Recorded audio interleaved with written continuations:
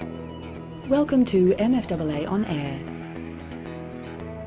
The 2014 Financial Services Convergence Report reveals that more than 30% of credit advisors, financial planners, accountants, risk advisors and paraplanners intend to integrate financial planning, risk advice, mortgage or debt advice into their business in the next 12 months. MFAA On Air spoke to credit and financial advice industry experts about the three methods credit advisors can use to embrace the holistic approach and what it means for their businesses. I think it's a wonderful idea for credit advisors to introduce a holistic service to their customer base, both new and existing.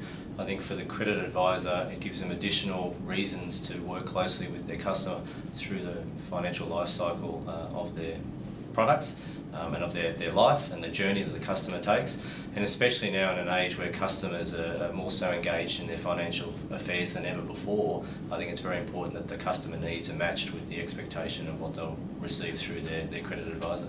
There are pros and cons when it comes to all three approaches. The key finding is that incorporating a holistic approach into your business can lead to huge gains. So the pros are you're actually meeting the consumer life cycle. You're working with your consumer through the various stages of their investments and their long-term potential retirement. The other benefit is you're diversifying your revenue. So it's very important in today's world to have multiple revenue streams and income streams, therefore not to be so reliant on one model alone. I think it is very important for brokers to have a deeper understanding of the people they're networking with and their process. I think the pros are is that clients are wanting that, and they're wanting a more integrated approach of not just mortgage, not just financial planning, really the two together as a strategy. So you do need to be aware of what the planner may have in mind for 2 years down the track, 4 years down the track, 10 years down the track, so that things that you recommend from a credit point of view are consistent with the bigger plan. Cons, one of the biggest cons is if you choose not to do it, that's okay, but be aware that a lot of your competitors are looking at taking this step and embracing the model of the future. The issue is really you're talking about two completely different professions who in their own right take a lot of time and effort to become an expert in. So we feel to wear both caps is not a good thing. The clients really do demand or deserve that expert knowledge. And I think when it comes to things like ongoing professional development, when it comes to understanding of legislation, understanding of products and specialist advice areas, it's really important that each of those individuals are an expert in their own area.